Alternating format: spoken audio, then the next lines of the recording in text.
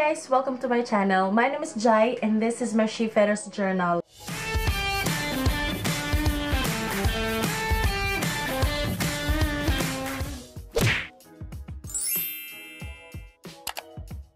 Few days ago, I posted my signing off vlog. So, nandito na ako ngayon sa Pilipinas. Nakauwi na ako. I'm in the comfort of my home. But that video was actually taken January 12 pa. So, nito na lang ako nagkaroon ng time para ma-edit siya. Siguro iniisip nyo kakauwi ko lang. But I've been here roughly for 3 months na din. So, ayun nga, we are all affected by this pandemic. Na we are all forced to stay at home for the enhanced community quarantine. Some of the seafarers that I know, like some of my friends na napilitan silang magstay sa mga boarding house nila kasi they were not able to go home, hindi na sila nakabalik sa kani-kanilang probinsya nila.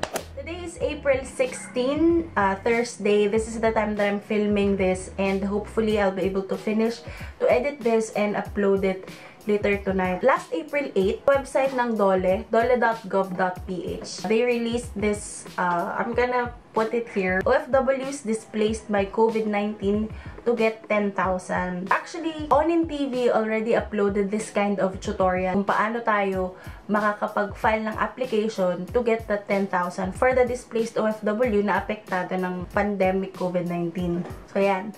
A one-time financial assistance of 10,000 pesos will be given to land-based and sea-based overseas Filipino workers whose employments were affected by the COVID-19 global pandemic. So, nakalagay dito, I'm gonna link it down din, yung buong article, kung sino-sino yung mga entitled for the financial assistance by Dole. So, dun sa discuss ni Sir Onin TV, kasi sila napauwi sila. So, they're also affected by the COVID-19. And for my situation naman is different, pasampa. Which is, I am also affected by the COVID-19.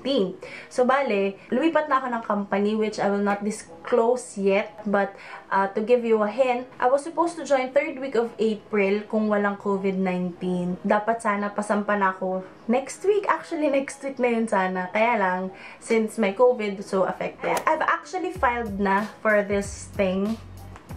Nakapag-file na ako nito. So, ngayon, ipapakita ko lang sa inyo kung paano ko ginawa. Bali, hinintay ko lang yung reply, yung email sa akin. If my application will be reviewed, something like that, bago ko to gawin.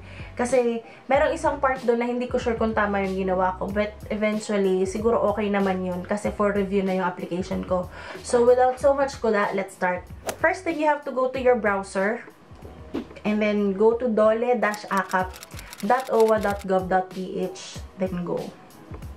So, pagpasok nyo doon, itong page na to yung makikita nyo. Department of Labor and Employment, Overseas Workers Welfare Administration, Financial Assistance for Displaced, Land-Based, and Sea-Based Filipino Workers Affected by Coronavirus Disease, COVID-2019, Dole-Akap for OFWs. So, bale, this is not only applicable for seafarers lang. Pwede din to sa ibang OFW na naging apektado ng COVID-19. We need to supply all required information. So, madali lang siyang fill upan, as in very basic lang. So, kailangan, yung mga may asterisk na red, kailangan mo siyang fill upan kasi hindi ka makaka-proceed sa next page kung hindi mo yun fill upan. Bali, 2 parts lang ito. So, first page is yung mga required details mo, mga information mo. And then, sa second page, we will have to upload our documents, parang mga proof. First name, Jayan. So, okay, after ng birthday, gender, female, of course. After ng gender, ilalagay mo yung passport number mo. Tapos, contact number. So, you'll have to fill in your contact details. Yung importante yung number mo talaga. They might contact you on that number to verify things. So, email. So, syempre, yung active email mo din. And then, Facebook account. Kailangan mo din i-link yung Facebook account mo. Tapos, address. Actually, optional yung Facebook account kasi wala siyang, hindi siya mandatory field na may asterisk na rin. So, then, we will proceed with the address. Okay, so after mo ma-fill out yung pangalan mo, last name, first name, middle name, birth date, gender, passport number, contact details, email, Facebook account, ang last is yung address or region, and then province, municipality, barangay, street, country of deployment, which is worldwide, OFW category, which is sea-based, of course. Tapos, meron din ditong option na if ever ang claimant mo ay representative mo at hindi ikaw. Dun sa medyo end part, nandito na yung bank details name at saka account name ng bank. So, you need to put your account number. There's a note saying na kailangan peso savings account lang, bawal lang dollar account. Okay, we will proceed with the second page or the second part of the application. After mo ma-fill out yung mga basic information or basic details sa first page, we will proceed with the second part. This involves uploading of your certain document. Ito yung mga document na kailangan nating i-upload. First is yung photocopy of valid passport or travel document. Next, proof of overseas employment such as valid verified employment contract, OEC, work permit, visa. Then, ang pangatlo is yung airline ticket. Number 4, proof of loss of employment on account of COVID-19. And then, for undocumented OFW, proof that the OFW is currently involved in an ongoing case. I will always have scanned copy ng mga documents ko na meron ako. Meron din ako sa phone. May limit yung uploading niya, so kailangan mong maliit lang yung file size. First is passport. Next is the contract of employment. So, this is what I sent for the letter of employment. This is to certify that Pantajayan of Philippines with passport number, blah, blah, blah, has a confirmed position as the third officer on board blank of Malta Registry. The seaman is to report to the Port of Athens, Greece on sign and date April 23, 2020. Estimated sign off, blah, blah, blah, blah, blah. So, yun. Ito yung in-scan ko and in-upload ko. Proof that my employment is affected by COVID. Ang in-upload ko dun is yung email because I received an email from my current company. So, babasahin ko yung email na na-receive ko. Ito lang yung pinadala ko. Bale, in-screenshot ko siya and then I converted it into PDF. Tas siya yung in-upload ko. Dear blah blah blah, we have paused global sailings beginning midnight of March 15 as a response to the global public health crisis caused by coronavirus disease 2019, COVID-19 pandemic. As a result, we regret to inform you that your assignment is cancelled. Ito yung ginamit ko na proof that my lineup got affected by the COVID-19. And then yung pangatlo is yung flight ticket. So this is the part na I had problems kasi I don't have flight ticket yet kasi nga pasampa pa lang ako.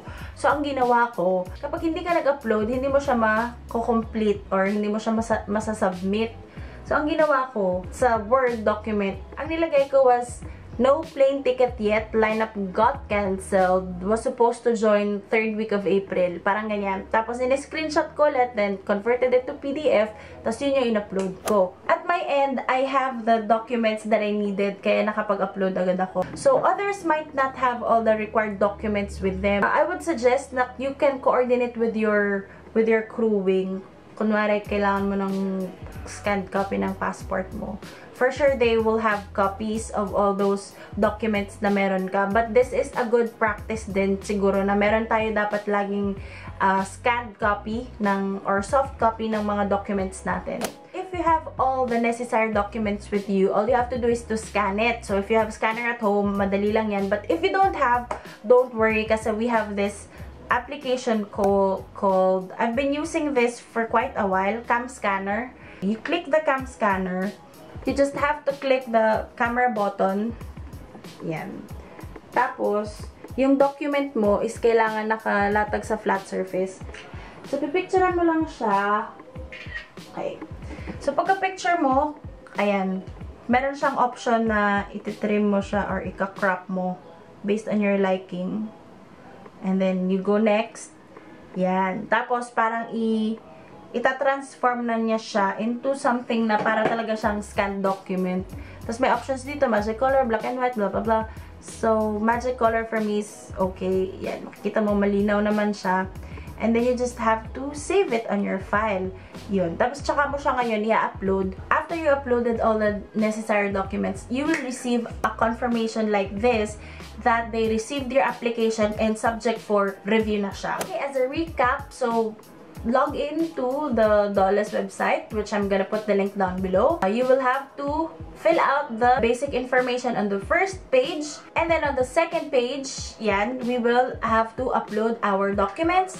And after mo ma-successful ma-upload ang mga documents na you will receive a notification. Ganun lang kasimple. And a reminder, you can use Cam Scanner or different scanning app that will serve as your scanner para ma-upload or ma-scan mo yung documents mo and then ma-upload mo. So, after I successfully submit my application, kinabukasan naka-receive din ako ng system-generated reply from OWA. So, I'm gonna show you. No reply at owa.gov.ph. So, COVID assistance code. Dear valued OFW, thank you for using OWA application services for displaced, land-based, and sea-based Filipino workers affected by coronavirus disease COVID-19. We received your application form under reference number blah blah blah. Your OWA evaluators will contact you to discuss your application. For any concerns or questions, you may contact OWA 24/7 hotline at blah blah blah blah. So, yun. So, this is the confirmation that they received my application and for review na siya. We just have to wait for the OWA evaluators to contact. So, make sure na yung provide yung number is laging ready and mag-expect lang kayo ng call from them once you receive that particular email. I'm gonna update you pag tumawag sila or whatsoever. I hope this short vlog will help you sa mga hindi pa nakapag-submit ng application for this 10,000. Malaking tulong din tong 10,000 sa atin, sa family natin. Pwede dito pandagdag pamalengke. I hope everyone is coping up with our current situation and let's just pray na matapos na itong virus na ito and makabalik na sa normal yung mga buhay-buhay natin because it's really, I don't know, it's actually a very tough year for me. Change management. Tapos pagdating ko, that was the time na pumutok yung Taal Volcano and if you're not aware, I am a Batangueña. Taga Batangas po ako mismo. So we needed to evacuate from our house. So after naman ng Taal Volcano, ito naman, COVID-19 na hindi na dapat pasampa na, hindi pa natuloy. Anyway, I'm still thankful na I already have my company kasi dun sa last video ko, wala pa akong company nun. But this is actually supposed to be a surprise, pero ayan, hindi na siya surprise. Anyway, if you like this video, do not forget to show some love and subscribe to my YouTube channel. You can also share this para makatulong din sa iba. I will also put the link of Oning TV down below kasi he explained it really well. You may also check that out. If you have some questions or clarifications, you can comment down below. I hope nakatulong to sa inyo. If you like this video, give it a thumbs up, comment, share, and do not forget to show some love and subscribe to my channel. Click the notification bell to get notified whenever I post a new video. So that would be all. Thank you and keep safe. Have a good day. Thanks for watching. See you in the next one. Bye!